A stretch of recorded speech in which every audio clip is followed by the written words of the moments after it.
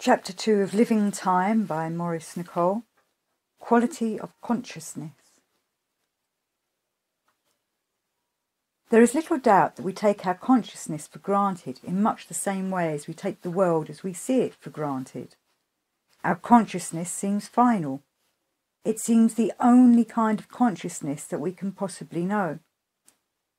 While we may doubt our memory or even our powers of thought and sometimes our feelings, we would scarcely think of doubting our consciousness. We would never regard it as something that makes our life what it is.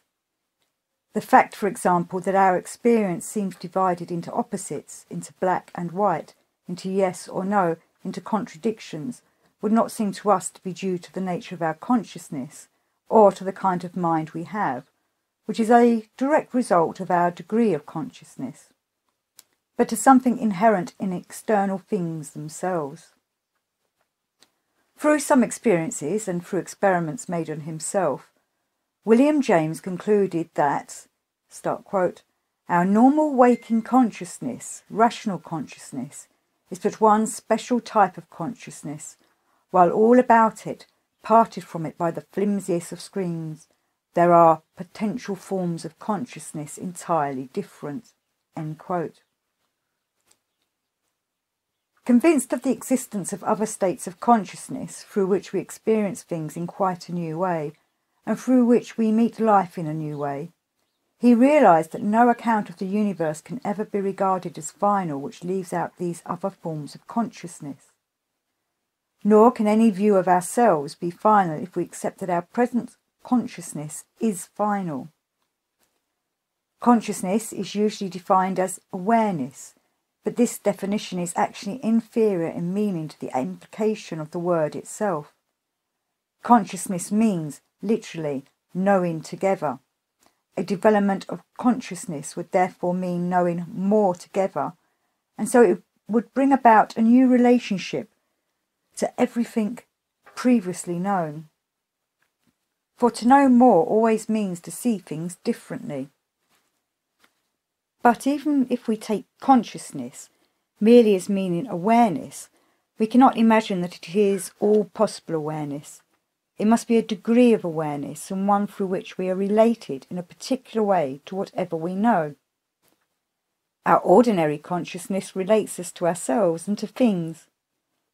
During the sleep, the quality of our consciousness is changed. It gives one a sort of awareness and relation.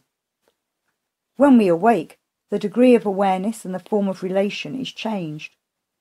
But though we may admit the truth of this, we do not think that still further kinds of consciousness may be possible, giving new degrees of awareness and relation. Nor do we think that many of our insoluble difficulties, perplexities, and unanswered questions necessarily exist because of the kind of consciousness we naturally possess, and that a new degree of consciousness would either cause our awareness of them to disappear or bring about an entirely new relation to them. Consciousness is sometimes compared with light. An increase of consciousness is likened to an increase of light. But we shall see eventually that an increase of consciousness does not mean only that we see with greater clearness what was formerly obscure. The quality is changed. For the moment, the man who experiences it himself is changed.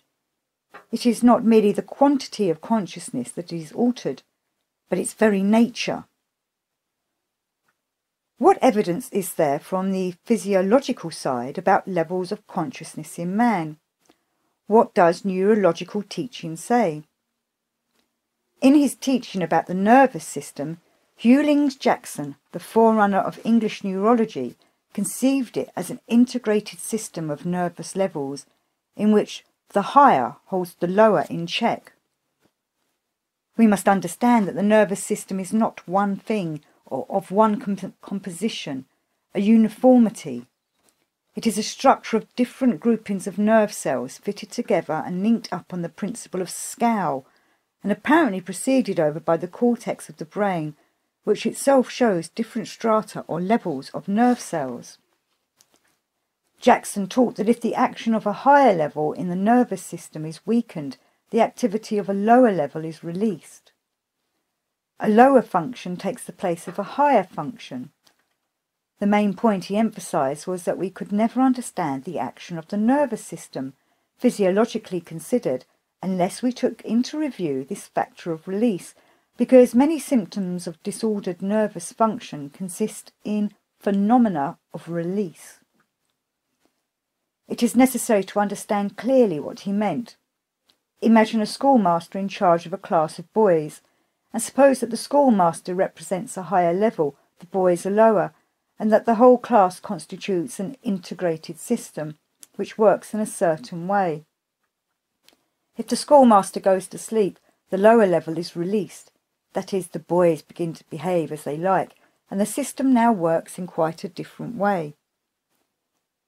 This is due not merely to the fact that the schoolmaster is asleep, which Jackson would have called a negative factor, that is, it does not itself give rise to any manifestations or symptoms, but rather to the release of the boys from control, with resulting disorder. In other words, if a higher level of the nervous system is not working, its absence of function cannot be discerned in itself. It will only be the released activity of the lower level that will be manifested, and this only can be studied. The function of the higher level will merely be absent, and it will be impossible to deduce its nature, because we will only be able to perceive and study the released activities of a lower level. Suppose that the schoolmaster becomes invisible when he falls asleep, and that we know nothing about the proper working of a class. We see only a number of boys in a state of disorder. We can deduce nothing about the proper working of the class from this disorder. It will remain unknown to us. In the absence of higher function, lower function necessarily appears, and this latter is of a different order. The higher function cannot be deduced from the lower. If we think of the question from the standpoint of levels of consciousness, then beneath our ordinary level exists a lower level of another order. When the level of ordinary consciousness is disturbed, Jackson observed that there is often a marked rise of dreamlike states, which he ascribed to the release of the activities of a lower level.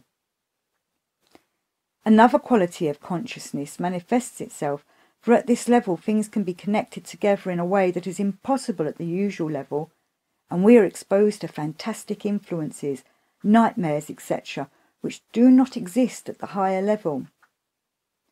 When there are very remarkable contradictions in the personality, this dream state has a tendency to arise at any time and interfere with the life. We have no right to believe that our ordinary level of consciousness is the highest form of consciousness, or the sole mode of experience possible to man. We cannot say that the range of the internal experience of oneself is necessarily limited either to dream states or to ordinary consciousness. We have to consider the possibility not only that there is a level above our ordinary level of consciousness to which we are only occasionally awakened, but that our ordinary consciousness becomes integrated into a larger system when this happens. From this point of view, our ordinary consciousness would have to be regarded as a release phenomenon. We would have to study ourselves from the angle of being disintegrated and not integrated individuals. From the physiological standpoint, what can be said in respect to evidence is that the nervous system seems certainly far from being fully used under ordinary conditions. But this kind of evidence, clinically speaking, is not easy to marshal. It is necessary to approach the subject from the psychological side.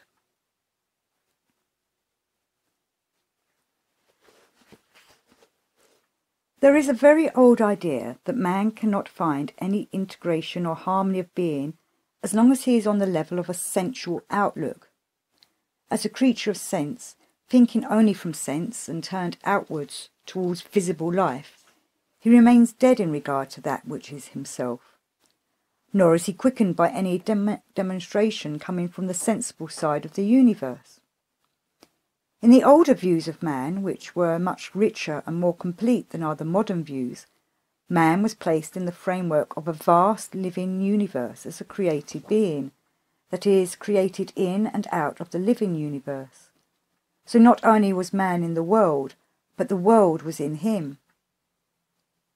The idea of scale or degree of excellence permeated most of the older notions about man and the universe. The universe is on different scales, and man was taken as a very complex creation, having within him a scale consisting of different levels of mind, consciousness and understanding.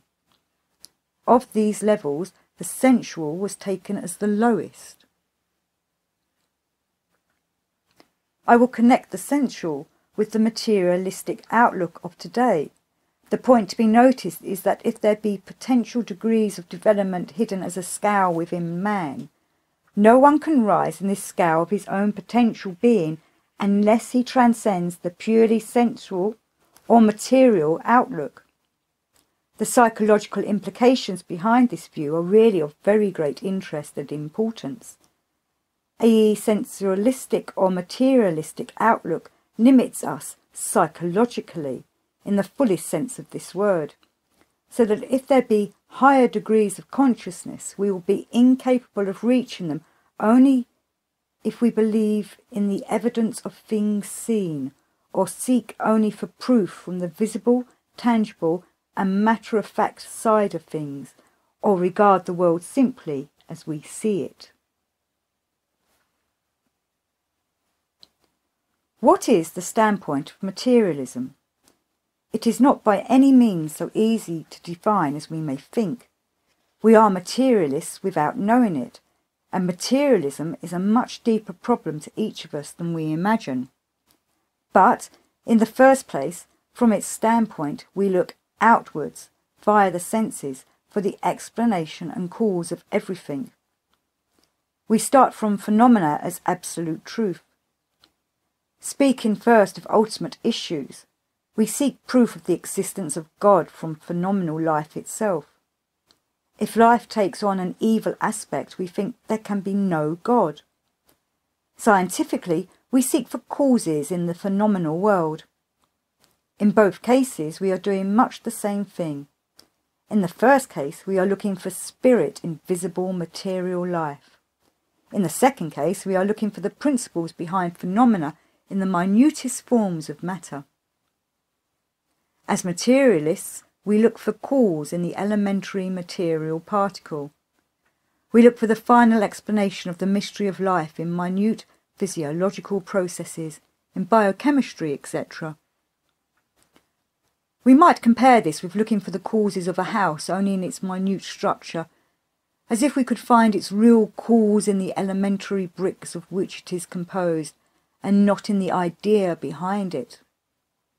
For, to materialists, the world must necessarily be idealist. It can be no masterpiece of art, for where is the artist?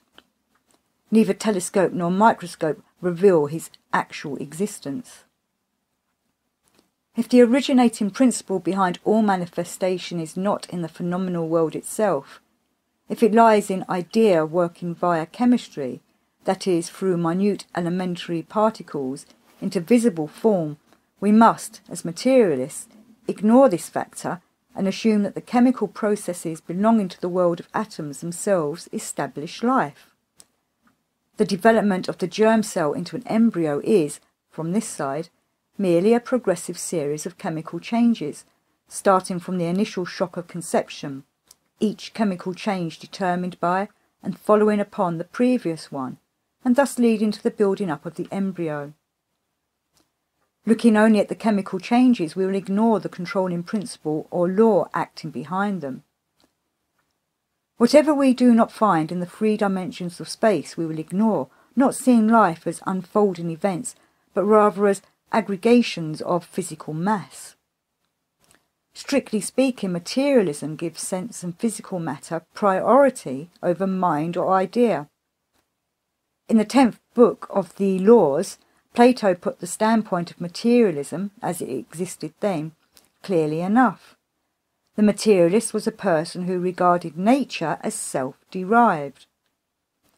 Elementary particles of dead matter somehow or other combine together to form the entire universe and all the living beings contained in it. Matter accidentally raised itself up into the most complex living forms. Matter created its laws. And mind itself resulted from these accidental combinations of inanimate matter. We've got a quote here from The Laws by Plato. They say that fire and water and earth and air all exist by nature and chance. The elements are severally moved by chance, and some inherent force according to certain affinities, among them of hot with cold, or of dry with moist, etc. After this fashion, and in this manner, the whole heaven has been created, as well as animals and plants, not by the action of mind, as they say, or of any god, but, as I was saying, by nature and chance only. End quote. From this standpoint, physical nature is necessarily the first cause of the generation and destruction of all things. Mind is secondary, an accidental product of physical matter. Can we really believe that mind and intelligence accidentally came out of dead matter? If so, then in order to face the problem sincerely, we must grant to original matter, which chemically speaking is hydrogen, extraordinary properties, and assume that all organised beings were potentially present in the first matter of the nebular system. That is, if we believe that the universe started at some distant point in passing time. But the customary standpoint of scientific materialism is that primary matter is dead, and the universe is dead, and nature is dead, and a dead nature can, of course, aim at nothing. It cannot be teleological. Since Plato's time, science has passed far beyond the region of the unaided senses. It has turned matter into electricity, and the world of 3 dimensions into a theoretical world of at least 4 dimensions. It has passed beyond natural, i.e. sensual concepts, beyond the visualizable and matter of fact. Physicists today are trying to understand what we are in. What is this world view in which events happen? Does one event really cause another? What is this 4-dimensional continuum called space-time? And what, for the matter, is electricity? We are in a mysterious and incomprehensible universe. Nevertheless, psychologically speaking, the standpoint of materialism prevails and spreads its effects over the entire world. How can we better grasp what materialism consists in as regards its psychological effect? Why can it limit us psychologically? Let us glance at an entirely different standpoint. The Platonic view of visible or phenomenal reality was that there is behind it an invisible and greater order of reality. There is invisible form or figure, only mentally perceptible, over and above all form and figure that we can apprehend through our senses. These invisible forms or figures, with which our term idea came to be connected, are prior in scale to, and therefore much more real than any perceptible form or figure. Thus the world of sense, all that we see, is a very limited expression of real form, and, properly speaking, science studies that which is indicated in the visible object. And a quote here from Burnet's Platonism, page 43, 1928. The object of anything that can be called science in the strict sense of the word is something that may be indicated by the world of sense, but it is not really of that world, but of a higher degree of reality. End quote. The geometer, for example, studies triangles and finds that the 3 interior angles of any sort of triangle are always equal in sum to 2 right angles. But this is not true of any triangle that we can perceive with the external senses, because it is not possible to draw an absolutely exact triangle. So that triangle itself belongs to a higher degree of reality than any visible representation of it. The triangle as idea, the ideal triangle, does not exist in passing time and space. It is not visible, but is only apprehended by the mind. In a similar way, anything that has the semblance of beauty, relation and proportion in the visible world as seen by us with our organs of sight, has behind it beauty, relation, and proportion belonging to a higher degree of reality, which art strives towards, and of which we may catch glimpses in flashes of consciousness above the ordinary. But for materialism, a higher degree of reality is not countenanced. I think it would be absolutely inexplicable on the basis upon which materialism rests. There may be a below, but there cannot be an above. There can be no existing higher degree of reality. There can be no superior order behind the phenomenal world, nothing prior to it in scale. For the universe must be a mindless product, and body must be prior to mind. There can be no thought without phosphorus. Matter must be prior to function and use, and sensation prior to meaning. To admit a higher order of reality behind no reality is, in fact, to reverse the direction of materialism, for it is to affirm by an act of the mind what the senses by themselves do not directly show, but what at the same time the senses really indicate, and it is exactly in this that Plato puts the turning point of a man's soul, in this recognition of an existing higher order of reality that explains this obviously imperfect, suggestive world in which we live.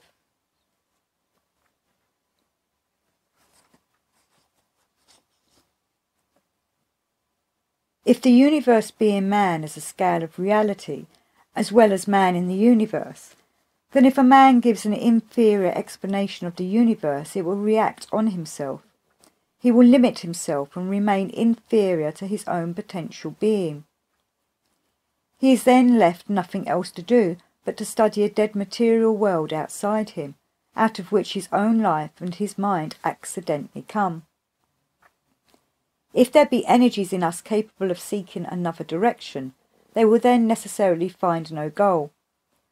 For if there be things of the spirit, if there be higher degrees of consciousness and realness within, then all those impulses which in their right development should separate man from the tyranny of outer life and create inner independence of soul through the realization of these higher degrees within, will become fused with the things of outer life into one common outer influence, for having no inner goal, their goal will seem to lie outside him. The hypnotic power of outer life will then be increased. The outer will then tend to be felt fanatically, i.e. religiously, and that is perhaps why in this age of materialism men seem doomed to sacrifice themselves more and more to mass organisations, to war, to machines, to speed, to gigantism and ugliness of every kind, in order to get emotional satisfaction. Seen from this angle, the attitude of scientific materialism really increases man's inner weakness, which is always too great. In all that belongs to himself, in all that is necessary for the dawn of individuality, it renders him more and more impotent, giving him the illusion that he can gain absolute power over a dead material world. And with this increasing inner weakness, he seeks more and more to put himself under some dominating personality, to surrender his thinking, to cease to be a man at all. What paradox could be stranger? The emotional attitude belonging to materialism is necessarily quite different from that belonging to idealism. As materialists, we think we can lay bare the secrets of nature, and as often as not we assume the credit of being the actual creators of whatever processes we have discovered. It is extraordinary how a very superficial descriptive explanation satisfies us that we know. For example, by chemical analysis we can find out the quantitative composition of a substance. Vegetation is obviously green-blooded. Chlorophyll is its most important constituent. Man has red blood and hemoglobin is its chief element. We can find by chemical analysis that their structure is rather similar and that each contains so many atoms of carbon, oxygen, hydrogen, etc. We tend then to assume that we have discovered what they are by discovering the quantity and kind of elementary constituent bricks in these substances. But their use and the idea behind these substances belong to quite a different order of thinking, and this is what, as materialists, we tend to ignore. We ignore what they represent, what place they have, and what part they played in a connected universe. We ignore quality, for as materialists, we do not admit a connected or intelligent universe in which everything has its definite role or function. Comte actually said that quality was no positive entity, the most positive entity being quantity. But is not the meaning of a thing as a whole, its function and use, the part it plays in the life of man and in the life of the universe, its most positive aspect? And is not the fact that, quantitatively speaking, different chemical structure transmits such an infinite variety of qualities, the greatest mystery of all? The most positive aspect of a thing is the thing as a whole. We never really explain or understand a thing by the mere reduction of it to its elementary parts, while ignoring its pattern qualities and uses and purposes when taken as a whole. Such a way of explaining a thing gives us a wrong sense of power, a conceit, a superficiality of standpoint, which seem to me to lie at the very root of materialism. I remember my first contact with chemistry at school. Everything seemed to become amazingly simple. Everything was merely chemistry, merely different quantities and combinations of elementary particles. A living being was merely a combination of different quantities of atoms, of infinitely small bricks, of carbon, oxygen, hydrogen, sulfur, nitrogen and phosphorus, certainly in vast and inconceivable quantities, but still nothing but atoms. Even a person whom one loved was nothing but a prodigious quantity of atoms. Explanations seem to be fascinatingly easy on this basis of quantities. Is not this the obsessing fascination of explaining the greater by the less, the root of all obsession? It seemed as if the secret of the universe had been handed over to me, particularly because at that time people in general seemed to be quite ignorant of chemistry. It was only when I began to ponder over the meaning of the periodic law of the elements, the law of the octave as the English chemist Newlands called it, whereby the same sort of elements repeat themselves at regular intervals, that I realised that something stood behind all these atoms and behind all chemistry. There is law, there is order, which determine their action, their properties, their position, their affinities and relations. Behind these elementary particles stood another world, the world of law, order, form and principle, that connected all these particles together and made all chemical changes and relationships possible. But it is understandable how anyone, who has not yet begun to think, can become intoxicated by the powers that science seems to put into his hands. It seems possible to explain everything, to know everything, to understand exactly why everything is what it is.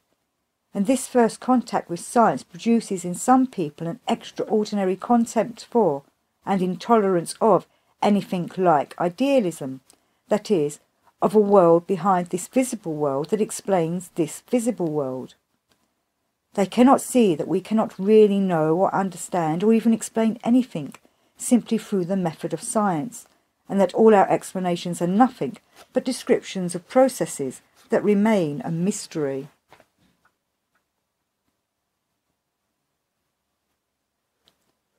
The natural man of the 18th century writers and the carnal-minded or sensual man of the ancient writers is the outward-turned, sense-bound and sense-minded man. But we all have this natural man as a particular part of our being. Today, this side of human psychology is intensified by the marvels of science, whose general standpoint has reached the masses. Intellectually, we appear to have only what Paul called the mind of the flesh. And even if we vaguely believe in realities higher than those we can contact with our senses, the natural man in us haunts us with the idea that such higher realities, if they exist at all, will eventually be proved by some grand scientific demonstration, or finally dismissed. But can we suppose that any demonstration of higher realities, I mean one that could somehow appeal to the senses, could ever take us off the sensual level of understanding? Nothing that can be demonstrated to the senses, no scientific discovery of any sort, no demonstration that can be proved to us, will ever lift us from that level of understanding. Why is this so? Perhaps we have never really considered the question. If there be potential degrees of higher reality within us, nothing coming from this side of the senses will alone open them. We do not understand this easily. Yet is it not obvious that man himself is not changed by discoveries in phenomena? No matter how far we investigate the minute side of the phenomenal world, we will never escape from materialism, however subtly it may be presented. We can never prove, discover or realise mind through sense. An extraordinary discovery, such as that of wireless telegraphy, does not change us in ourselves in the slightest degree. We merely get used to it and expect more. The quality of our consciousness undergoes not the slightest change. A sense of the miraculous does not leaven it. In fact, the contrary happens. We become more blind, more bored, more sure. If a change in consciousness is possible, it does not seem possible that it can come from the phenomenal side. Suppose even it was possible to prove to the senses the existence of a deity. What would be the result? Suppose a deity could be demonstrated. It would mean that all sides of things which the inner spirit of man must search after and seek to apprehend individually as self-revealed and self-realised truth will become a matter of sensory and general evidence. Were a divinity to appear in the sky, the whole inner construction of man would be violated and rendered sterile. Man would be coerced through his senses in just what belongs to his highest and most individual issues. The deepest theme in the drama of invisible and visible would be anticipated in the most wretched way, and our situation would be far more intolerable than it is. From this angle, we can perhaps see why all arguments in favour of higher intelligence that reach out ultimately to external sensory proofs, as Paley's argument from design, the alleged existence of spirits, proof by external miracles and magic, when brought too close to us as evidence, profoundly repel us. Outer cannot coerce inner. Indeed, in all such matters, outer proof of the marvellous does not help us. The miracles of the modern world in physical science have not helped us to reach deeper values. An increase in the range of known or expected phenomena obviously does not awaken man's spirit. Life is sufficiently miraculous already, only we do not notice it. If we catch a glimpse of its mystery, we border momentarily on new emotions and thoughts, but this comes from within, as a momentary individual awakening of the spirit. Eckhart says that we are at fault as long as we see God in what is outside us. It is not a matter of sense or of sensory evidence or of collective demonstration. He is not the prodigious and terrifying whirlwind, nor earthquake, nor fire. As long as we have this external view, a hindrance lies in ourselves, and we fail to understand something of tremendous importance. Why is this so? Apparently, we cannot begin from outer proof, from the phenomenal side. Through our senses, we cannot reach a necessary place of understanding, though, whether we know it or not, our sense-mindedness is always trying to do so. Where creature stops, there God begins. All the liberating inner truth and vision that we need, apart from outer truth and facts about things, is, Eckhart says, native within us. It is an internal matter to be realised first as being in us, yet it is far more difficult to understand what this means than we imagine, for we are born and nurtured in sensation, and so cannot help thinking sensually. Sensation, the sensory, is our mother, and she is very difficult to overcome. Our incest with matter is universal. The most important and convincing evidence for us remains the outward evidence of the senses. We see our salvation lying in that kind of truth, and therefore, nowadays, in some great discovery and some fresh facts. We cannot comprehend the psychological significance of such a statement as, from Romans 8:24, "We are saved by hope, but hope that is seen is not hope. For who hopeth for that which he seeth?"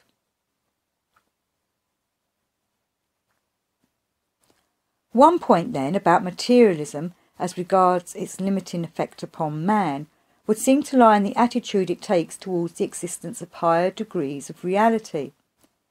Man's reason is taken to be capable of attaining to a complete knowledge of the laws and the nature of all things. His consciousness, while it is capable of including more and more facts, is not regarded as capable of attaining a new quality. Higher degrees of consciousness and higher degrees of truth and entirely new forms of experience are excluded. We see then that such a view certainly does not include scowl. Scowl must necessarily imply an above and a below, a higher and a lower, and also a special way of connecting things on different levels of reality. Materialism, having no sense of scowl, cannot therefore admit either that which is greater than man or that which is greater in man. But is the sole mode of experiencing or understanding life by way of the method of science? Is not science merely one mode of experience? And are we to believe that the quality of our ordinary consciousness is so fine that further states of consciousness are inconceivable? Are not further states of consciousness most likely to be the key to the understanding of the complexities and contradictions that have arisen in the realm of physics? The synthetic power belonging to our ordinary consciousness may well be of such a kind that it is unable to assimilate into a whole the various separate findings of scientific research. If we argue in this way, it would mean that scientific materialism is limiting to the psychological development of man simply because it takes the consciousness of man for granted, and therefore does not concern itself with problems as to how man can reach a higher state of development in himself, by what methods, by what kind of knowledge, work, ideas, efforts and attitudes. With all this latter we see at once that what is usually called religion has always, on its inner side, concerned itself. The so-called gap between science and religion seems to lie exactly at this point. Man cannot understand more because he is in a state of inner disorganization. The quality of his consciousness is too separate and coarse, yet he starts out in his investigations of the universe without any idea that he will be unable to penetrate beyond a certain point, because he himself is an unsuitable instrument for this purpose. He thinks only that he is limited by a lack of scientific instruments of sufficient precision, or by a lack of data. He thinks, therefore, outwards, and strives only to overcome the outward difficulties. All that ancient religion and philosophy concerned itself with, and all that great art has reached after, will seem to him to have no possible connection with the difficulties he experiences in attaining final knowledge and ultimate truth. The finer qualities of consciousness and the new meaning and interpretations that art and religion have sought to reach will not seem to be of any importance to him, nor will he suspect that the inevitable contradictions that he is bound to find awaiting him at the end of his investigations result from the quality of his own consciousness and his own inner disorganization. For Plato, the world is not only our sensation of it, as it must be if man is merely in the world is also in man, so man can know from within as well as from without. The ideas behind all discernible reality are touched by man through the existence in him of innate notions. These innate notions in the soul of man has as their true object the ideas which are the archetypes behind all temporal manifestation. So, while our knowledge is developed by worldly experience, it contains elements which are not derived from experience. In its contact with the sensible world, which contains imperfect representations of the eternal ideas, the soul is awakened in greater or less degree to an awareness of the ideas themselves. This awareness comes not from the side of the senses, but internally from the side of the mind. The soul recollects the ideas through perceiving the manifold objects of nature into which the ideas are reflected. The soul stands between the sensible world and the world of ideas, between two orders of reality, and becoming aware of this, she takes from the world of sensible objects all those impressions which remind her of a higher order of reality, not giving to sensible nature that which does not belong to it, but extracting from it that which belongs to an order above it. So her whole mode of experiencing temporal life and gaining impressions becomes quite different from the mode of existence belonging to the soul that is glued to the senses and sees all as outside her, attributing the first causal principle to physical nature itself. For the awakened soul, all is really within. The real world is within and is only apprehensible within. And a man whose soul has reached this position is no longer natural or sensual man, although all that sense reveals to him is immeasurably intensified. He sees clearly with increasing clearness because he has become a meeting point of two worlds, one reached within and through himself, and the other reached without and through his senses. How are visible objects representations of ideas?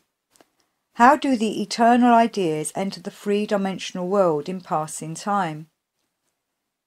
Plato suggests that they enter through the most minute, through the dimensionless. It is evident, says Plato, that generation takes place whenever a principle, arche, originating principle, attains to the second dimension and coming as far as the third arrives at such a state as to become an object of sensation. End quote. Laws 894a. This seems to mean that he thought that the higher world enters the known world through its finest divisions. But it must be clearly understood that Plato's suggestion concerning the source of generation is not a refined materialism aided by a theory of dimensions. Originating cause is for him quite distinct from any matter that we can reach externally through scientific research. Idea enters into manifestation through what, for our sense perception, is dimensionless. Let us conceive an illustration. Idea enters as seed. The seed is the elementary material constituent or third term. Between the first term, idea, and the third term, seed, there grows up flower, animal or child as second term. Only in one sense is the seed cause. The seed is fertile because of the first term, idea, which is nihil, nothing, dimensionless, invisible in the phenomenal world. If the material organisation of the seed be faulty, the idea to which it is cojoined will be unable to manifest itself in space and pass in time rightly. The spermatic power is really in the idea rather than in the seed, and flows as a current through the seed when the right conditions for nurture exist. Yet, thinking naturally, we see the full cause of a flower or an animal or child in the seed alone, in the minute speck of organised matter. And in the case of sterile hybrids, we think rather of a state of the seed than of the confounding of two distinct ideas, each of which can only manifest itself in an appropriate seed. In consequence of the quality of our consciousness, which gives us an outward direction, we cannot see ourselves distinctly. We take the effects of outer life upon us as ourselves. We can scarcely discern our states and moods apart from what appear to be their outside causes. Governed by our senses, reality appears to be outside us. Essentially, we do not realise the invisibility of ourselves and others, for this is not a matter of perceptible consciousness. Our outwardness prevents our reaching of inner harmony. There is nothing in ourselves so much more real than it is capable of isolating us from the continual effects of the world that is entering via sense. We are controlled by the sense-given scene, and so we are outside ourselves. But we imagine that we are controlled by our reason and set firmly in ourselves. Speaking of the conditions of higher consciousness, Ouspensky remarks that it is necessary that the centre of gravity of everything shall lie for man in his inner world, in self-consciousness, and not in the outer world at all. Tertium Organum, page 331.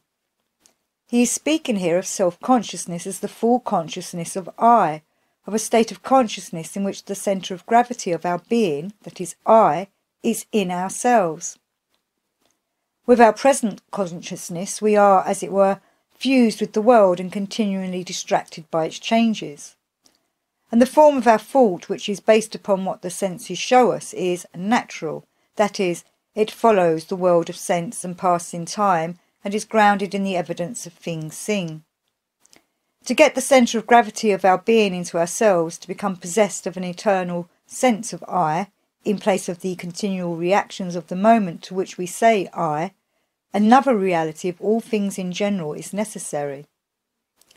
Our natural concepts are not sufficient to change the quality of consciousness or to get the centre of gravity of our being into ourselves. Man must not only overcome the sensual view of life by theoretical thinking, but he must look within, away from the senses, and become an object of study to himself. And he must get beyond merely sensible knowledge and even rational knowledge. Eckhart observes that there are three kinds of knowledge. The first is sensible, the second is rational, and a great deal higher. The third corresponds to a higher power of the soul, which knows no yesterday, or today, or tomorrow. Eckhart is referring to a phrase used by Paul. Pray that ye may be able to comprehend with all the saints what is the height, breadth, length, and depth. He is pointing to a state of consciousness where time, as we know it, vanishes, and there is no yesterday or tomorrow. Not only does a change in the sense of I belong to a higher quality of consciousness, but the natural concept of time derived from our sensory contact with the world disappears, and a new knowledge or sense of time takes its place. What higher mathematics teaches theoretically in relation to dimensions is perceived by direct cognition. From this point of view, higher mathematics lies in between the understanding belonging to our ordinary consciousness and the understanding belonging to a higher level of consciousness. That is how I understand Plato's view that numbers differ from ideas and occupy the interval between ideas and sensible objects. The ideas belong to a higher degree of reality than do sensible objects, and in between come numbers. But we must understand that to arrive theoretically at the conclusion that the world is four-dimensional is quite different from the realization of it through an actual change in the time sense. We have considered three of the factors limiting to the development of consciousness. First, the question of our sensualism and the necessity for overcoming the sensory and literal point of view, with which the attitude of materialism is connected. Second, the need for change in the sense of I. Third, the need for a new understanding of time.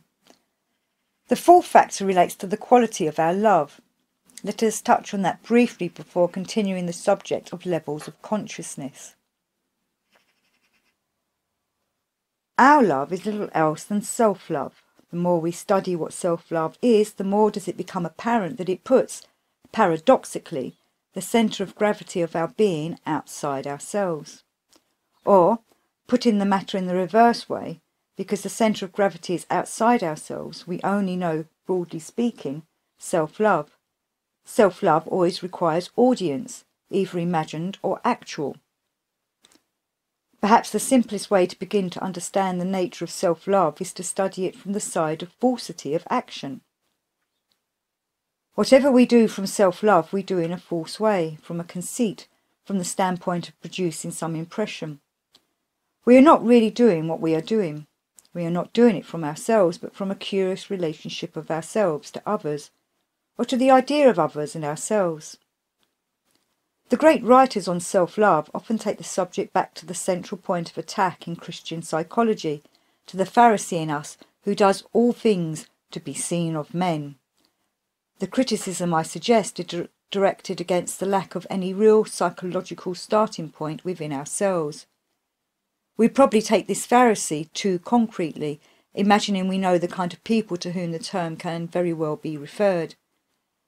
I will take it as referring to a difficulty that exists in everyone, and one that is a feature of our form of consciousness.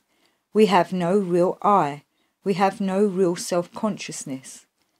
Our love of self is not love of anything real, so we cannot act from anything real in ourselves, but only from a continual, mirror-like process within us, which is not self-initiated, but automatic. So that, in considering what puts the centre of gravity outside ourselves, we have not only seen the factor due to the senses turning us outwards, making us see all as lying outside us, but also the emotional factor of the self-love. In Indian thought, bondage to Maya is, from one angle, bondage to the surrounding objects of sense. Not only our passion to possess objects is meant, but that everything outside us affects us or has power over us. We are continually distracted, just as a dog is distracted by everything he sees, hears or smells. The tumult of sense impressions, the riot of thoughts, the surgings of emotions and imagination, the throngings of desires have nothing central between them to steady them. Between them, which is pouring in from outside through the senses, and that which is going on within, nothing permanent intervenes to subject all these random activities to order, to bring them into alignment and produce a point of consciousness between inner and outer. The self-love disports itself in this chaos, glancing at itself in the mirror of every activity. Speaking of the chaotic inner state of man, Ouspensky remarks that the first aim that an individual can have, as regards his own development, is to create in himself a permanent I, to protect himself from continual strivings, moods and desires which sway him now in one direction and now in another. A New Model of the Universe, page 244. But we must clearly grasp that such a state would mean a new state of the individual. It would mean a new quality of consciousness. It would mean the attainment of a higher degree of reality within. Such a permanent I could not be a derivative of the self-love, which is changing its direction every moment, trying on every costume as it were, and admiring itself in every possible pose. For everything relating to the self-love and the passion for approval and self-approval can have no stability in itself. The creation of a permanent I must take place somewhere beyond the sphere of self-love. It must be brought into existence through a series of acts which cannot be initiated by self-love, and so cannot start from the admiration of oneself. And for this reason many things are necessary before such acts can be self-initiated. The whole standpoint must change. The standpoint of materialism or sensualism cannot provide the right basis from which to start. Only the recognition that there are higher degrees of reality and the emotions that such a recognition can rouse can begin to give the right starting point. For such emotions do not lie in the sphere of the self-love. In the Christian psychological system, many interesting things are said about love of neighbour, which are usually taken in a sentimental way, that is, from the side of the self-love. But the conscious discrimination of one's neighbour implies an actual development of consciousness. The quality of our ordinary love is so coloured by self-love that we are unable to feel the real existence of others, to feel them save momentarily. They are little more than associations with our self-love. In connection with this, Swedenborg says that our self-love demands as its main object a favourable reflection of ourselves in others. That is its goal. If we believe this reflection exists, we feel joy. This joy changes to dislike, self-pity or hate once we imagine the reflection is unfavourable. This is our ordinary love. It cannot become different, save momentarily, because the quality of our consciousness makes this impossible.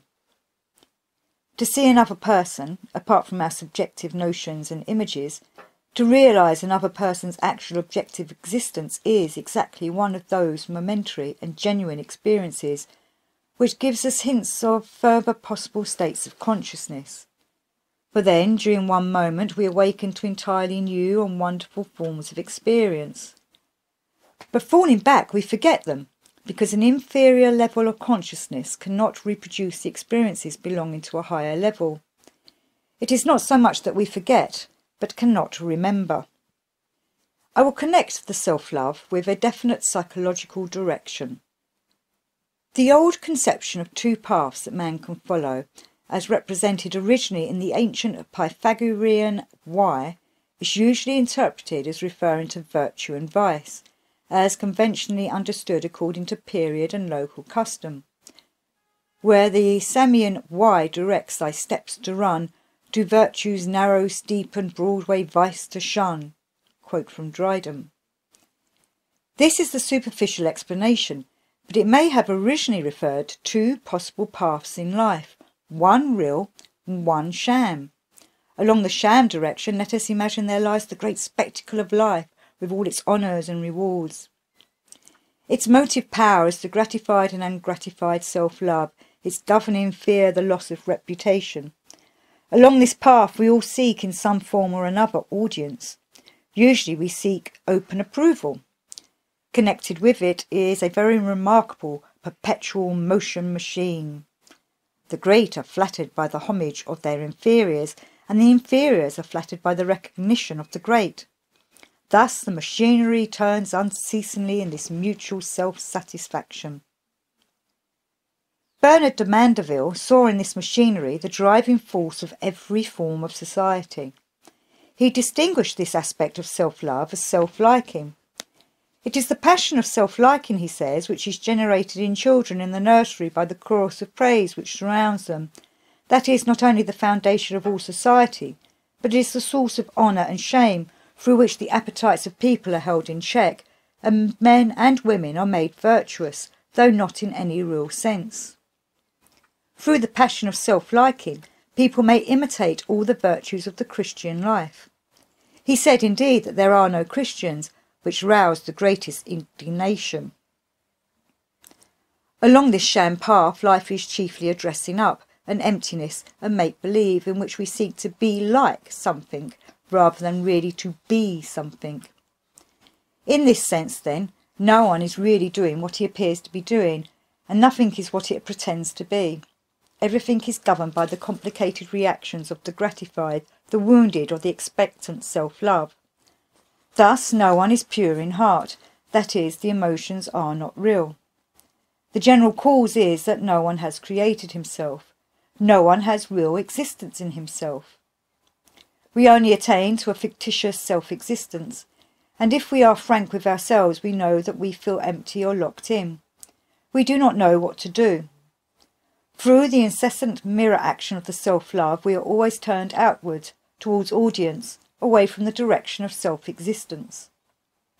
So, we are turned outwards not only by our senses and sense-mindedness, which can be said to belong to our natural constitution, but also by the infinite psychological ramifications of our self-love. When the self-love is wounded, or when we feel our reputation is damaged or lost, we feel depreciated, inferior, or annihilated. Actually, such a state of affairs might be regarded as a starting point for something new, but in life this does not happen. The starting point for some entirely new state of oneself, above what life produces, can never lie along the direction of what is generally approved or applauded, for it will then only administer to the self-love, which is the point of danger. For nothing, says Swedenborg, can produce such a brilliant effect upon oneself as the fully gratified self-love. For its delight, he says, reaches to every fibre of the body, and is felt far more intensely than is the gratification of any of the physical appetites. So also are the effects of wounded self-love equally intense. Swedenborg defines the first step beyond self-love as the love of uses. Anyone who can be simple enough to take real pleasure in what he does and be genuinely interested in what he works at obviously moves a step beyond self-love. We must imagine a range of conscious experience lying above that which we ordinarily know. Intervening between it and what we ordinarily know is a discontinuity, a gap.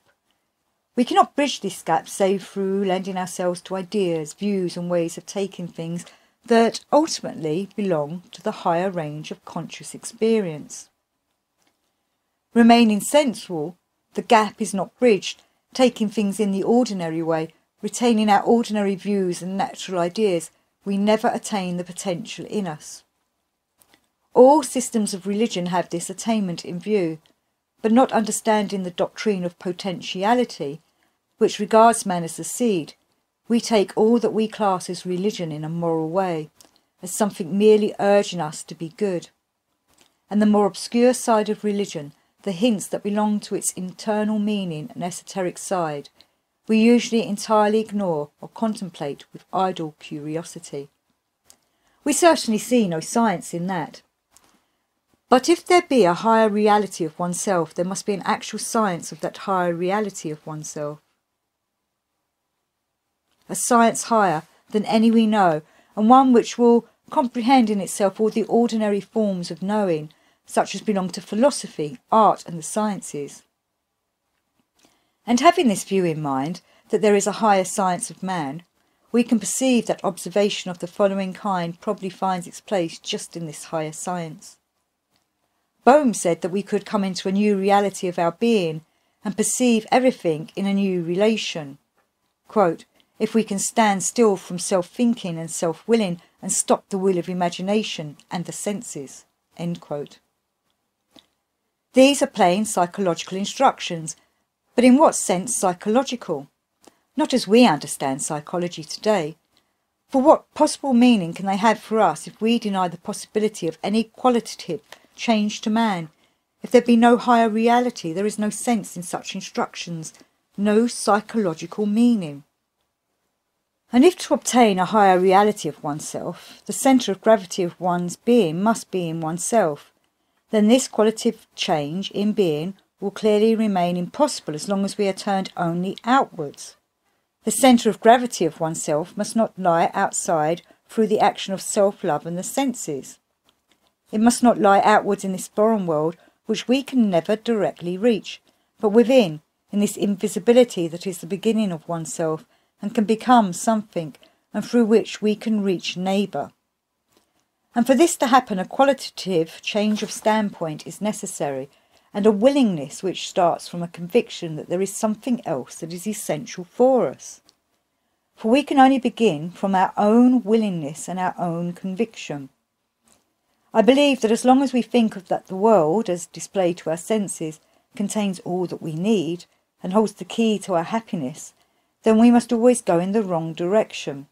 We must overcome that degree of materialism to begin with, that kind of sensual understanding, and with it also overcome the effect of all those evidences in which the sensual man within us finds so much complacent comfort, as for example in the outward solidarity of a religious or a political movement, or in the increase of its organised and outward form.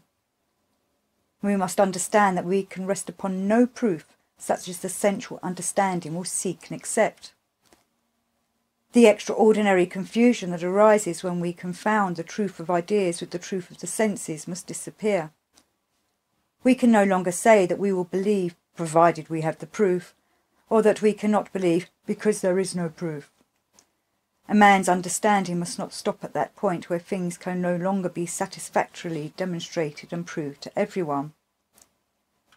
We have comprehension far above the sensory field and experiences quite apart from it.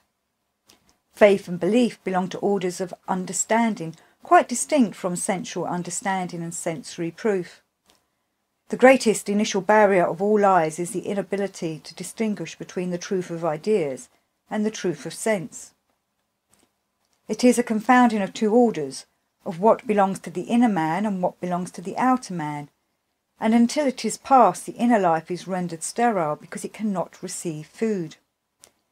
Even when a man reads or hears about truth belonging to ideas, he holds it off by arguing that no one really knows or that it cannot be proved. Yet the outward turn inside of us must first taste life in full, seeing the solution of all things as lying without. As the prodigal son, it must go out into life and experience, tasting from every cup, avoiding, if it can, the cup of bitterness. As prodigal sons, we must first go further and further from source, until there awakens in us, earlier or later, fleeting realizations that the direct approach to outer life cannot give us what we are looking for. The sensual man thinks of the outer as the most familiar and easy, the most satisfying and real, and the most easily reached. Does it not come to be the most foreign and most incomprehensible, and in the long run the most unsatisfying? Can you ever directly understand or possess or reach even the simplest object lying in it?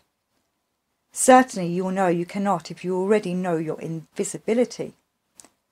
Karl Barth says, "Men suffer because, bearing within them an invisible world, they find this unobservable inner world met by the tangible, foreign, other outer world, desperately visible, dislocated, its fragments jostling one another, yet mightily powerful and strangely menacing and hostile."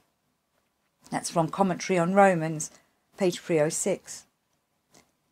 We are indeed such a desperately foreign world in such a strange land that we may well ask ourselves how it has ever been possible to believe that we have been mechanically evolved through countless millions of years solely in order to be directly in it and of it. If the doctrine of potentiality is true and man is incomplete but capable of reaching further states of himself, any psychological system that does not take these possibilities into consideration must be inadequate. Actually, it must be negative in character. It will not be enough to take known life alone. A positive psychological system, as that inherent in Christianity, must teach that man can be different and be based upon the view, the actual knowledge, that man is capable of a very definite kind of development that mere response to known life does not give, and that some definite transformation can take place in him. The ideas belonging to such a system will not, of course, be understandable in any ordinary way. They will not be about the phenomenal world, about matters of sense, about the third term. Nor will such ideas be verifiable through historical considerations which are of minor importance. One does not prove the truth of an idea by demonstrating that its founder lived. The evidence of its truth can only lie in a man's own experience of it when he enters into him. Such ideas cannot be compared to ordinary scientific ideas. We shall not find them in books on the physical nature of the universe, and unless we can distinguish between ideas of this kind and ordinary or scientific ideas, we will never be able to give them any germinating place in our mind, or perhaps never even grasp what they refer to.